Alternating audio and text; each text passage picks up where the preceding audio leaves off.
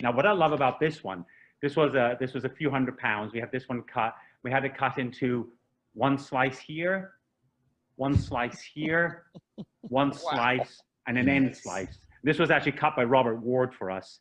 He said this was his most difficult cutting job ever. Wow. You want to know why it was so difficult?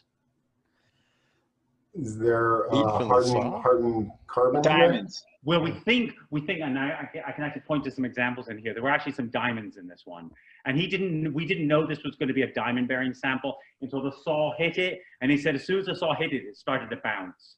And so every slice took about 18 hours to cut.